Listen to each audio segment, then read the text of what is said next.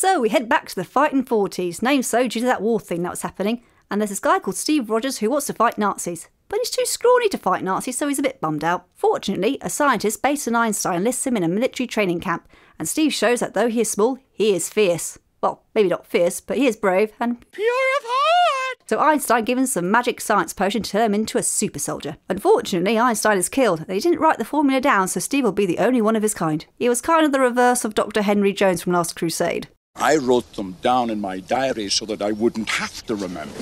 The war honchos believe that a man with super strength is the bestest boy and just wants to fight Nazis would be ill-suited on the battlefield, so instead he's put to work on the stage as Captain America to serve as pro-US propaganda. This reflects what happens in real life with the Captain America comic book celebrating the US Army and encourages citizens to buy bonds.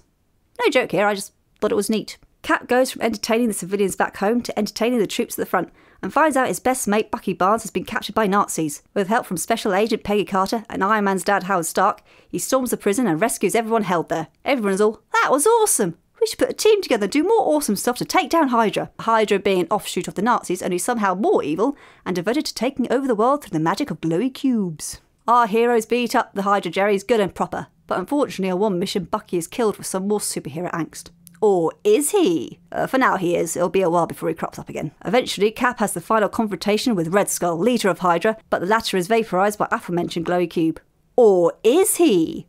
Again, it'll be a while before he crops back up. Cap now has to save the world for a bunch of bombs, and realizes the best way to do this is to faceplant himself in the ice for 70 years. He wakes up to find out he's not in Kansas anymore. And Nick Fury's there too.